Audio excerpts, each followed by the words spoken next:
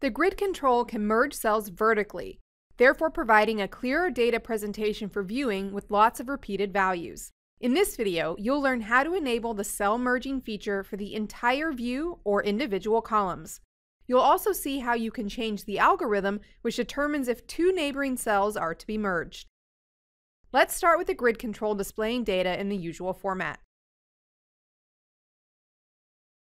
At design time, access the View's properties, then expand Options View and enable the Allow Cell Merge option. As the grid provides no default UI for cell merging, create a button handler that would toggle that same option at runtime. Now run the application and notice that column cells that have the same value are merged. Click the button to see how the layout changes when cell merging is enabled or disabled.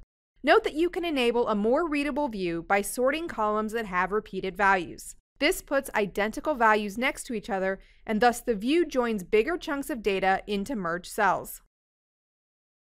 Now select the priority column to access its properties.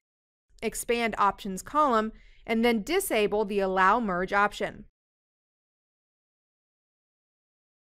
Run the application to see that priority cells aren't merged anymore, while the feature is still enabled for other columns. Now you can notice that email addresses in the Created By column have repeated domains.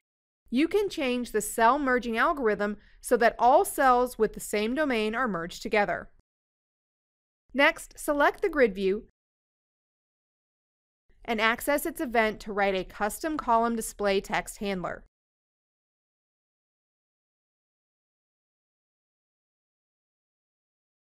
The code checks if the Create By column is being processed. Cell display text, or email address, is obtained from the display text parameter. The handler then retrieves the substring with domain name and assigns it back to display text. And let's run the application.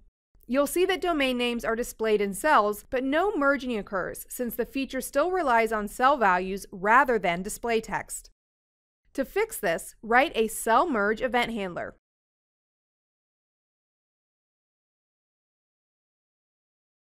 First, check if the correct column is being processed, then obtain display text for the two cells being compared.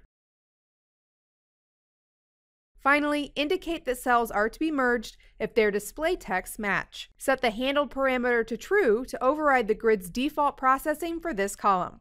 Now, run the application to see that cells are being merged based on domain information.